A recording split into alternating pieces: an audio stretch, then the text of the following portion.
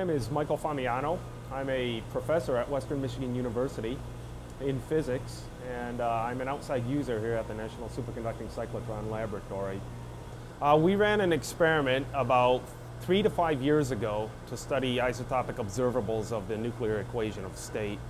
That's kind of a mouthful. What that means is we tried to measure proton and neutron emission from basically a condensed region of nuclear matter by colliding two heavy nuclei.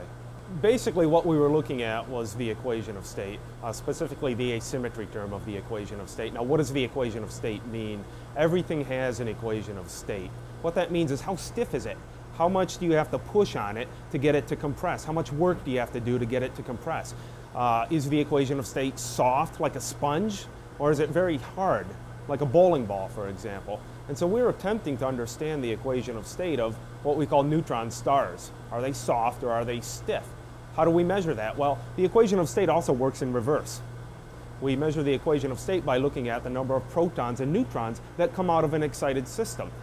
If they come out very fast, that means the equation of state is stiff. If they come out more slowly, that means the equation of state is soft. And that was basically the fundamental principle that we were trying to get at with this experiment.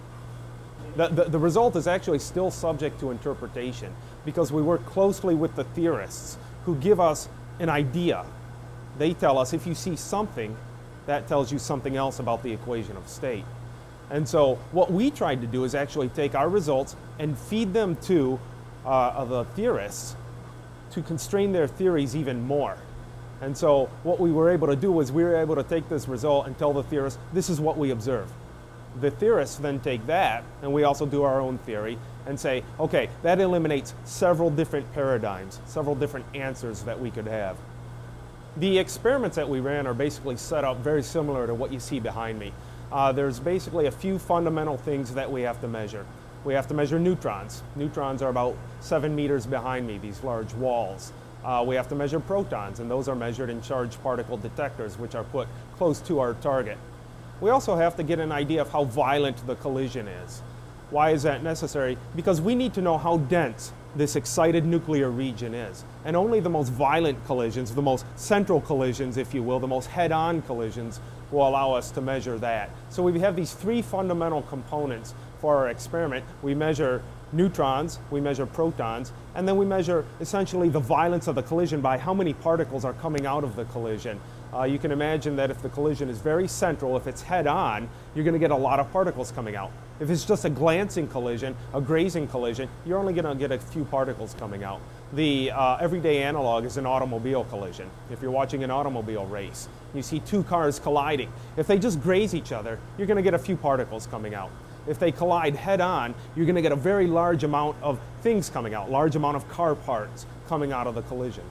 And that's what we had to measure to do this experiment right. The importance of this work in terms of nature concerns neutron stars. Neutron stars are essentially the largest atomic nuclei in the universe. They're also very, very neutron rich. They have almost 90% neutrons. Imagine this, on the planet Earth, the nuclei we encounter are more or less balanced. They have equal numbers of protons and neutrons. We're trying to extrapolate to a neutron star. They're also very, very dense in the center. They're about 10 times as dense as normal nuclear matter. If you take a teaspoonful of neutron star matter, it could weigh as much as Mount Everest or more, at least in the core of the neutron star.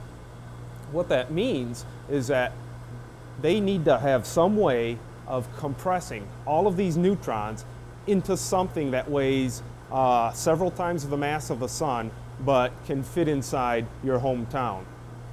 How do they do that? Well, gravity holds them together. What keeps them from flying apart? Or rather, what constrains them is gravity.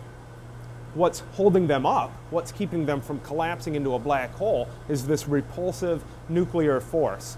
And that is what we call the asymmetry term of the equation of state. And that's what we're trying to study, that's what we're trying to simulate in these nuclear collisions. I always tell people, especially when I'm talking to children, that I'm a professional failure. What does that mean? That means 90% of everything I do does not work. We spend a lot of time basically what I call beating on the equipment to get it to work correctly. We take it apart, we do something else to it, we put it back in. And it seemed like these experiments in particular, because they have so many different components,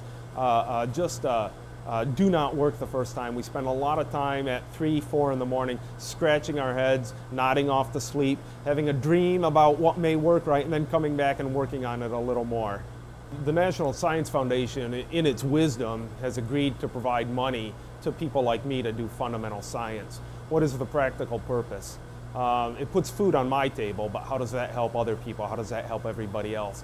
What I like to do is remind people that it was scientists, physicists specifically, who invented things like the CD-ROM, the DVD, the internet. They invented X-rays. They invented the MRI. These are things that as physicists we do not set out to do. We don't get up in the morning and say, I'm going to invent something. We do get up in the morning and say, I'm interested in a problem. And by studying this problem, we end up making a contribution to society that maybe we didn't set out to do, but benefits society nonetheless. In the future, we hope to do things like commercial fusion, basically making energy free to the entire planet. We hope to do things like increasing the speed of detectors that has direct non-invasive medical applications. So while we don't get up in the morning with necessarily a practical purpose in mind, the taxpayers, the government, and the National Science Foundation agrees that this is important for culture and society. NSCL is a world-leading laboratory for rare isotope research and nuclear science education. Operation of NSCL as a national user facility is supported by the Experimental Nuclear Physics Program of the National Science Foundation.